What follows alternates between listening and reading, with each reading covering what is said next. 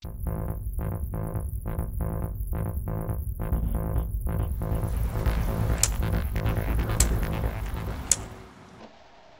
is the Ryobi P780 18 volt shop light rated at 130 lumens. This is a great design, rugged and compact. However, it proves to be too dim for most any area lighting, including as a camp lantern. And the light that this lantern emits has an undesirable bluish tint. To make a more practical lantern with a warmer light wavelength that would adapt to the 18 volt lithium tool set already had, a used Tuff Sucker vacuum was found on eBay for $10. The vacuum had to be highly modified, including removing some of the molded ABS housing and using plastic welding to modify the top opening and add an opening for a PWM module. PWM module is the brightness and cooling fan adjustment. The 14 to 20 volts from the battery is stepped down to 8 to 13 volts. The existing on-off switch was used and a 24 volt 40 millimeter cooling fan was fitted into the enclosure with plastic foam cushioning.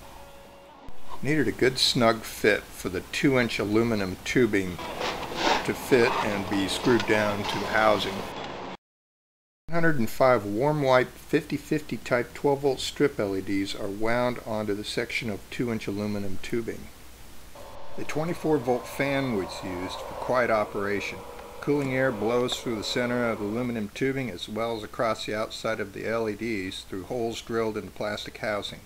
4 small screws fasten the aluminum tubing. The lens is made from a plastic pitcher. Cut the handle off and the bottom out and shaped to fit the Ryobi vacuum housing. Plastic welding was used to form the correct attachment to utilize the existing lock-in mechanism. Spacers made from scrap aluminum hardware and plastic tubing adjusters fasten to the top of the LED module and hold it stable inside the lens. A scrap computer hard drive platter serves as a reflective cover. This is a side-by-side comparison to the 130 lumen Ryobi P780 lantern. Even with the limiting resistors, heat sink, and cooling fan, 18 volts will burn out 12 volt LED strips. Turning the PWM module all the way up, it's still possible to overdrive these LEDs. Using a P108 4 amp hour battery at the highest safe level for the LEDs, right around 30 watts, which is close to 2000 lumens output, the auto shutdown circuit in the battery kicked in at 1 hour and 45 minutes. Running the lantern at about 400 to 500 lumens, 3 hours and 45 minutes operation was obtained from the same fully charged P108 battery. That's probably about 200 lumens.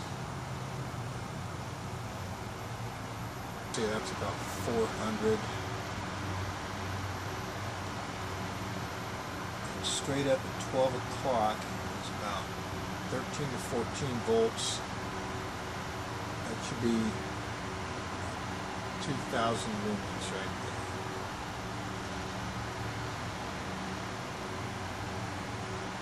there. Low setting, high setting.